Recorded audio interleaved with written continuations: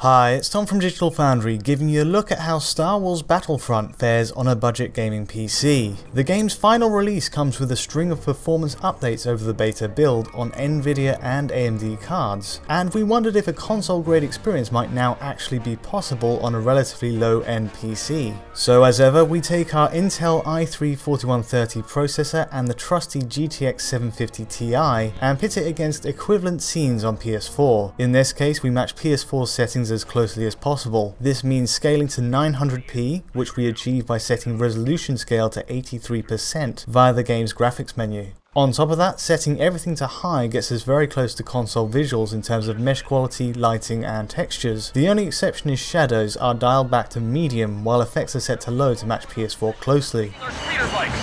So to the tests. Booting the Endor race mission is a great initial test for effects, and sadly the 750 Ti just can't hold a locked 60 FPS. This is even with a 200 MHz overclock to its core and a 400 boost to its memory. This card's been a great servant to us this generation in giving us a good or better than console level of visuals and frame rates. But sometimes console optimizations really make a difference, and in Star Wars Battlefront we simply can't achieve a perfect lock at 60 frames per second at console settings. As you can see, we get drops to the mid 50 frames per second line, though moving to later tests on the Tatooine survival mission, it's not an issue at all.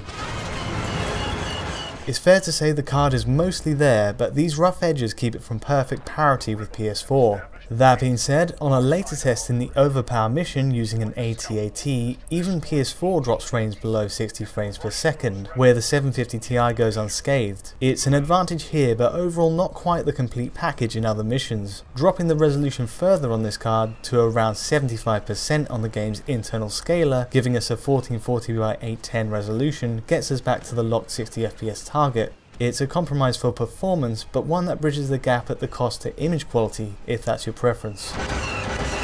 So with the GTX 750 Ti only barely out of the running here, we have to spend a bit more on a graphics card to match console. As you can see on the right, a GTX 950 at around £40 more does the job. Using the exact same budget PC processor, the end result is a perfect locked 60 FPS at 900p and with all settings ramped up to console spec. It's a brute force approach, but it shows it still is doable on a reasonable budget.